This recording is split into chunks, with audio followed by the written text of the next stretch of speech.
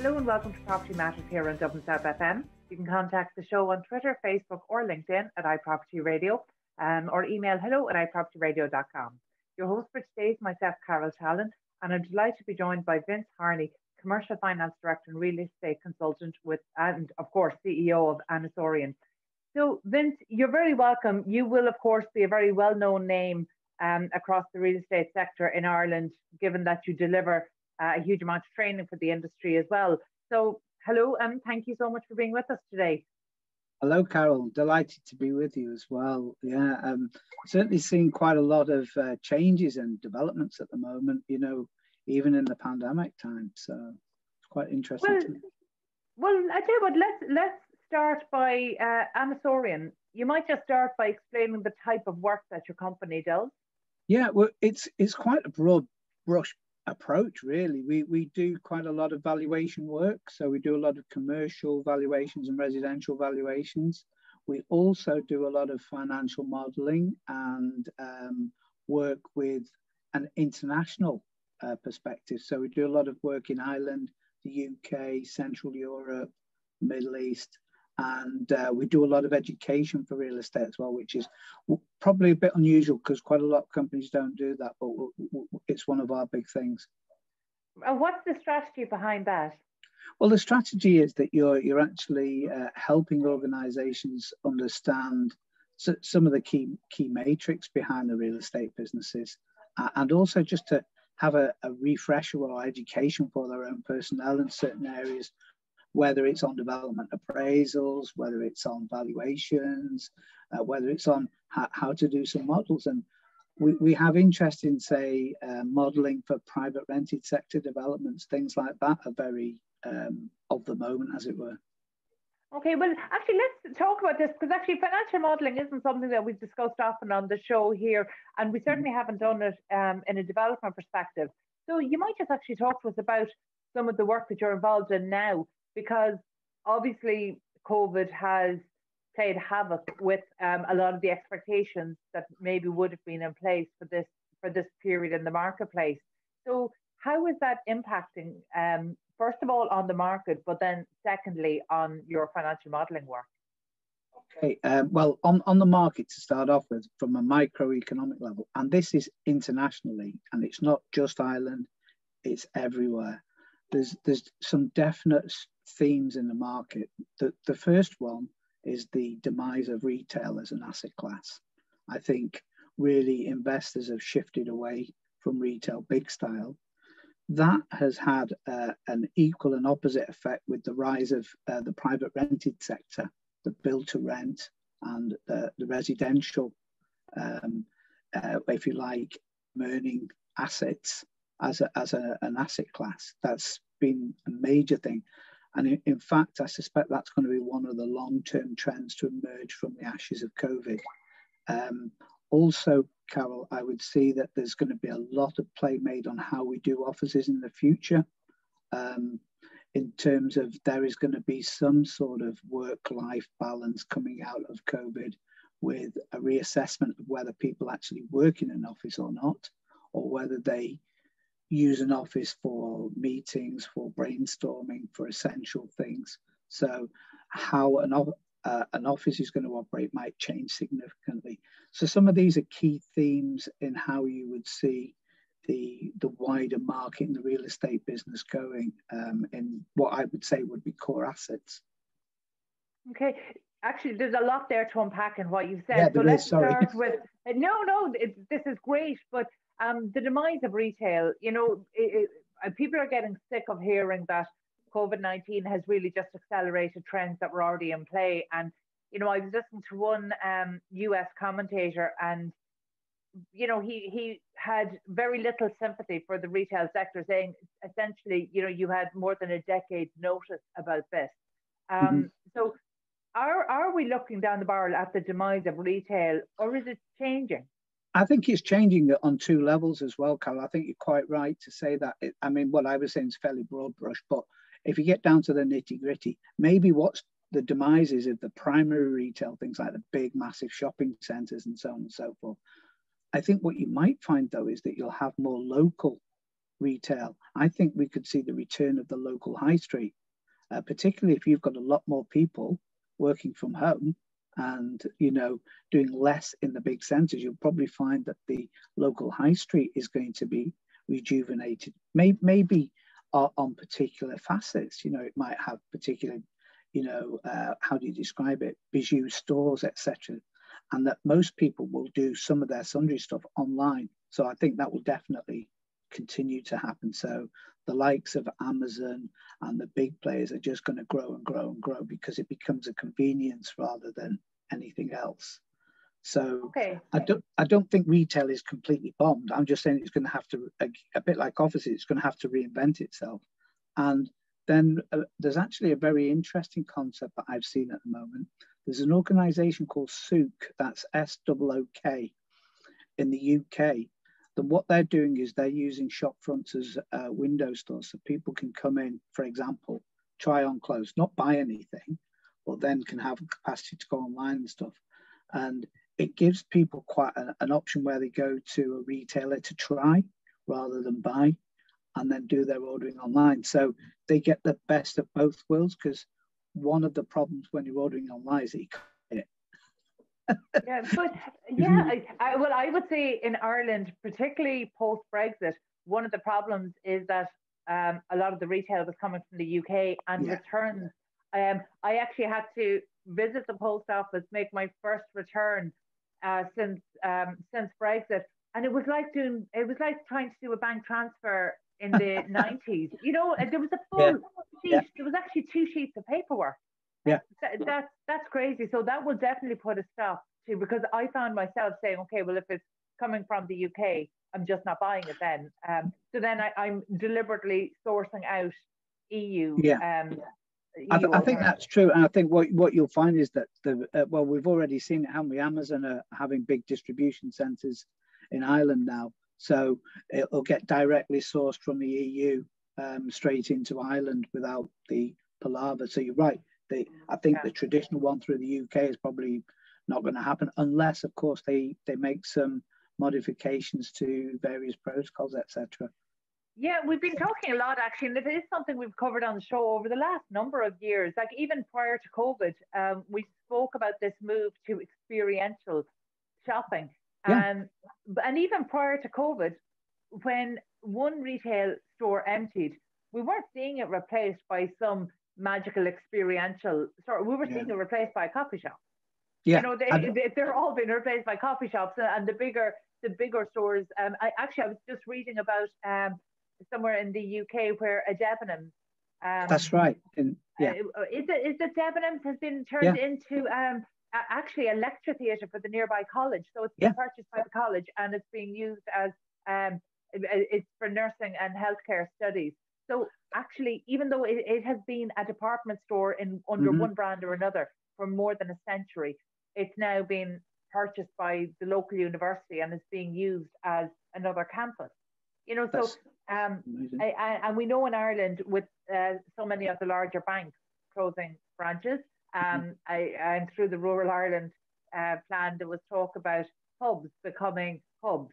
So we're seeing banks launching their own hubs, government launching their own hubs, as well as co-working and innovation hubs in an area. So essentially, is that what the future of commercial space is going to be? Co-working spaces and coffee shops? Well, hopefully not just coffee shops, Carol, but I mean, I think you've hit the nail on the head with, I think you'll see the rural locations actually becoming better. So you're not going to see the exodus to Dublin like you've seen in the past. I think that a lot of the rural locations can reinvent themselves with their own hubs, because let's be frank, people are operating on the internet. You don't have to be in an office in Dublin. You know, there is massive scope now for people to take existing buildings and repurpose those buildings, whether it's as offices or some other means, and that's happening all the time. It's nothing unusual. I think a lot of this has happened before. I mean, I know you mentioned Debenhams, but there's places like in London that they're already thinking ahead about what to do with Selfridges, because they're trying to keep these big stores, but not as retail stores, as something else. Would So Selfridges, surely with that history, that would fall under experiential, surely. Yeah, Almost museum status. You would like to think so, but you just never know. I think people are. I've heard a few stories about it, you know, from some state-of-the-art luxury apartment type things with special, what you call leisure facilities, and so in a complete experience in that way with some ancillary retail. But there's all sorts of things being bandied around. I suppose the point we're making at the end of the day is that there's going to be a lot of existing stock that's not being used that will get repurposed for something. And I'm hoping that it isn't 99,000 coffee shops. But I think I think the pragmatic reality is that you'll see it. I mean, speaking locally, I live in Donabate, and I've already seen things like there's a business centre in Malahide in the marina that's brimming to the top of activity and people wanting to stay there. I think you'll see a lot of those happening in all the towns around Meath, Kildare, Offaly, everywhere. You know, you'll see that there'll be a drive to reinvent and revigorate the town centres. And I think it'll just be good for everybody's sanity as well, to be honest with you.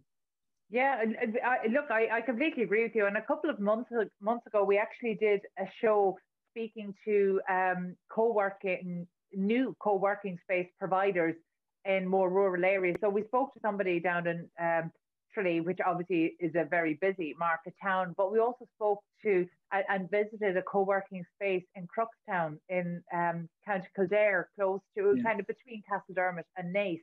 And what they're doing, what they're offering is superb, but it's superb in such a convenient location. You're close to, you're kind of 10 minutes from Athy, 5 minutes from Castledermot, maybe 15 minutes from Naas. But all parking outside the door, lunch facilities, all the neighbourhood retail facilities that you would need. You know, it's very difficult to make the argument for commuting to the office stack up when you have offerings like this. You know, the same thing we've seen in Gorey. You know, they're popping up, and I mean, the West Coast.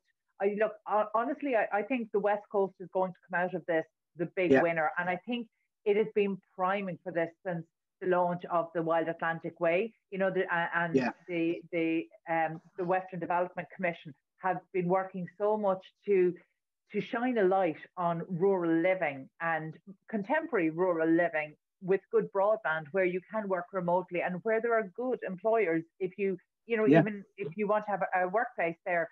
And so to me, it feels like it's almost like a couple of opportunities came together. And while obviously you wouldn't have wished for it to happen through something like COVID-19, there was definitely an infrastructure along the West Coast that was very ready to be tapped into. Yeah. And I know 6 or 8 months ago on the show, we were talking to estate agents. We were hearing anecdotally about demand being up, and we were waiting to see would that translate into people renting, would it translate into people buying houses? And what we're seeing at the moment is that there is not a rental property to be had on the West Coast of Ireland. You've got whole counties with with such reduced rental stock. We know that people are living. So now it's not just anecdotal. We know that people are choosing this, but we don't know for how long.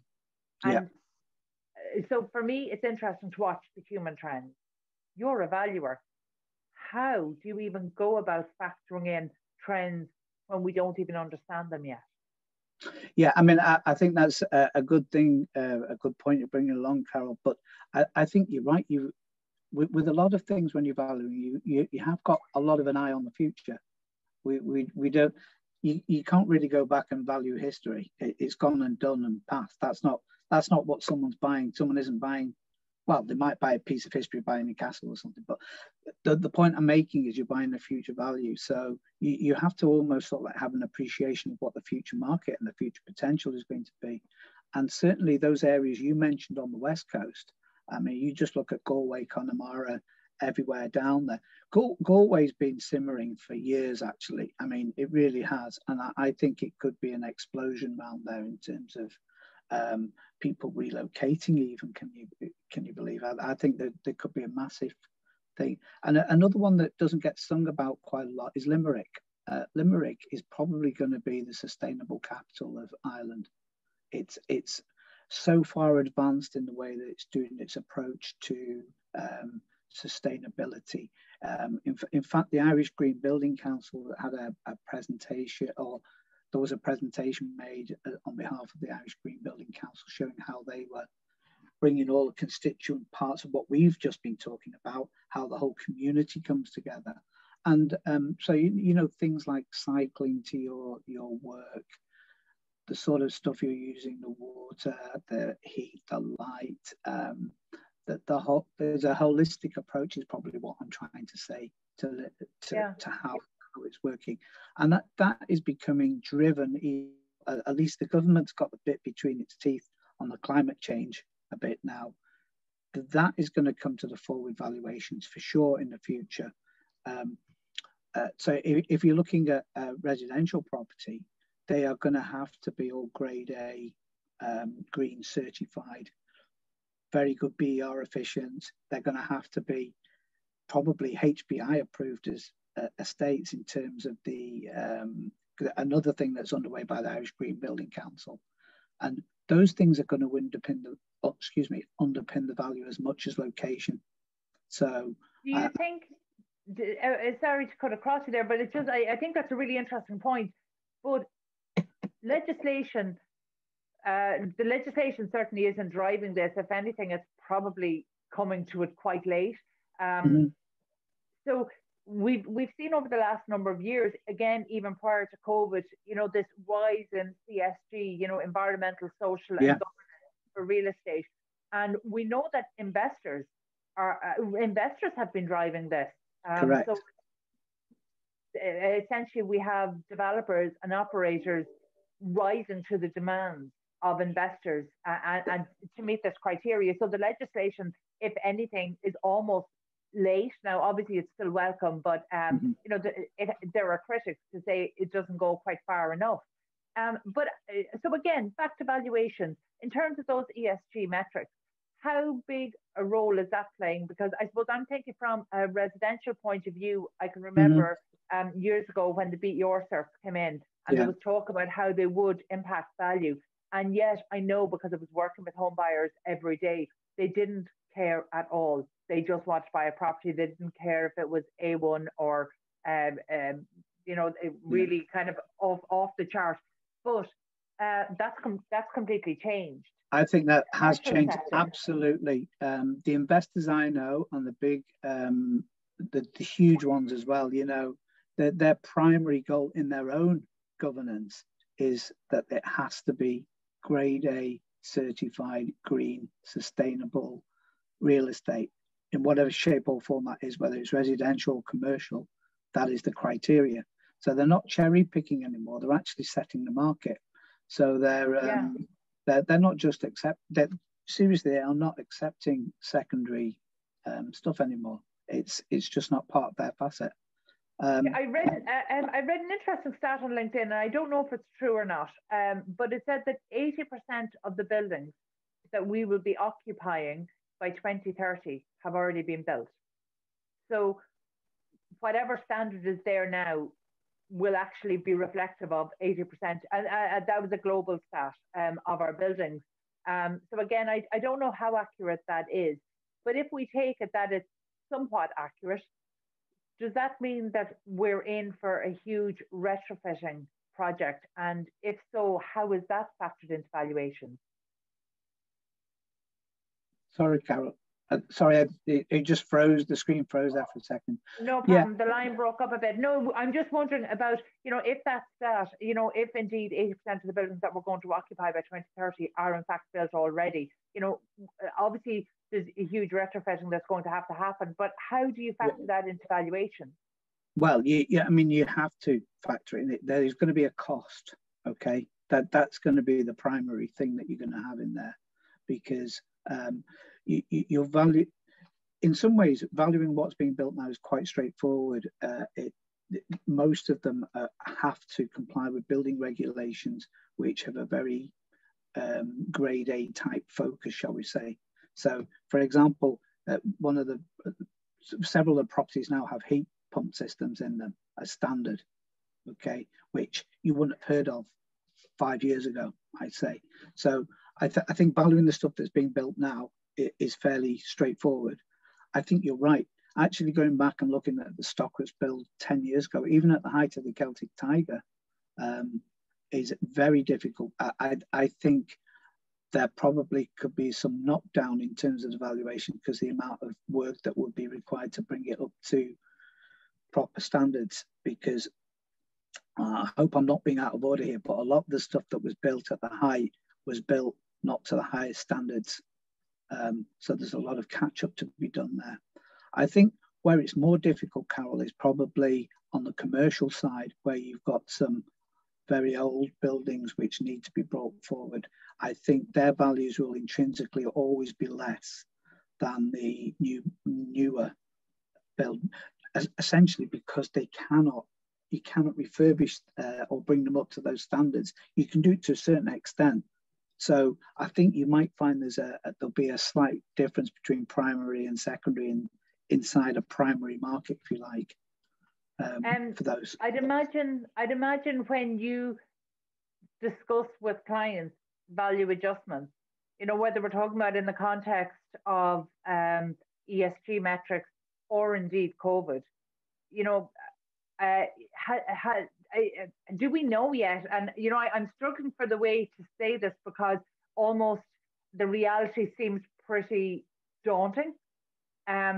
How severe are the value adjustments going to be in light of COVID, in light of changing human trends in retail and work from home, and then added to that the ESG metrics?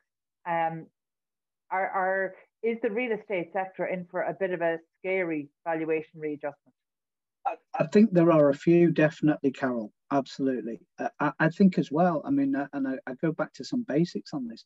People need to take a proper reassessment about what the future is giving.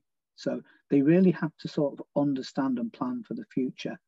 And I think we'll be seeing a lot more discounted cash flow valuations done in the marketplace as a general thing, covering not just real estate assets, but all sorts of assets, because they will have to make an honest assessment about where the income and the expenditure is coming from. And that will drive the valuation. It's going to be very hard for them to justify having a 25-year lease on a building and being able to say that's what's going to happen, because in today's market, that's not what is going to happen.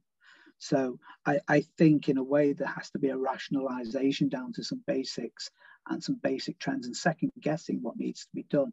And if there's a hit to be taken, because that hit could be a short, sharp shock, but then it could build for the future. So there may well be some reassessment of what you need to do with the property in case. So whether you need to get it upgraded to proper certification or whether you need to repurpose. I think one of the big things, Carol, honestly, I see is a lot of repurposing of assets. So the ones that are currently offices might be converted into residential, and that might surprise a lot of people. But ultimately there has to be some value made from those premises as well. Yeah, I think actually the repurposing from office to residential is an interesting one, and we've seen the first few projects brought forward by approved housing bodies in both Dublin and Cork. So we know that this is something that is being tapped into as a potential solution. I suppose the word that's reverberating in my mind now is, when you talk about the shock of the adjustment. So even if these properties are to be repurposed, then it may be a case that they won't achieve the value that the investor had them down for. So what you describe as a shock, I'm thinking, is that a very big shortfall between the funding that's currently on that property?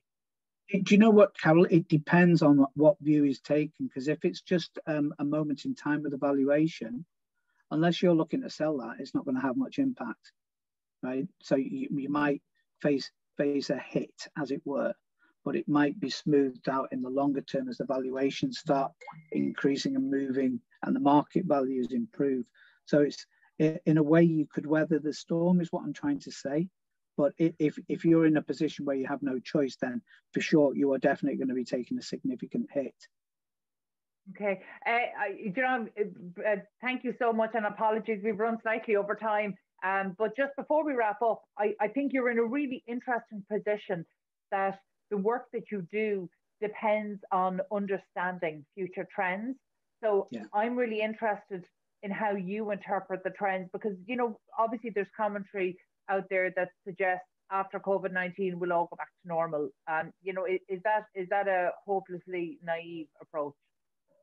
I think in a way it is. I mean, we will go back to normality, but it'll just be structured slightly differently. So the trends that we've all lived through, I don't think are going to change. We're not flicking an on-off switch. We're going to keep some of those things. So, for example, the work-life balance for everybody in Ireland is going to improve incredibly. As far as I'm concerned, we should see, and it's going to be pushed in loads of different directions, Carol. So, for example, the massive commute into Dublin every day is hopefully not going to happen as much as it has done in the past. And I think you might see, as we've discussed, the marketplaces getting rejuvenated in different directions. So the local marketplace is becoming business hubs, local businesses performing very, very well. You might see Dublin, for example, reinventing itself as a more of a leisure and residential place. Obviously, we've got offices, but servicing those offices with local residential properties that are there, you know, it's not beyond the wit of man to see where this can go if it's guided, and it needs to be guided also by the local and governmental policymakers as well to recognise that. So I think those things are positive; they're here to stay. But I don't think it's going to be as I know one of the big developers was saying, oh, everybody's going to move back into the office when we flick the switch. That's not going to happen. I mean, you only have to look at how AIB, for example, have already tried to divest quite a lot of their own portfolio to understand what direction they're going in. And they're one of the big players in their approach to office space. It's an interesting one, and it's an interesting time to be having this conversation because, you know, before we came on air, just, you know, we talked about how do you calculate the cost of something like this when the meter is still running. So this conversation is definitely open to change over the next 6 to 8 months. So again, as we see the rollout, the vaccine rollout program and how successful that is. Thank you so much. That was Vince Harney, Commercial Finance Director and Real Estate Consultant, and of course CEO with Anna Soren. We need to take a quick break now. Stay tuned.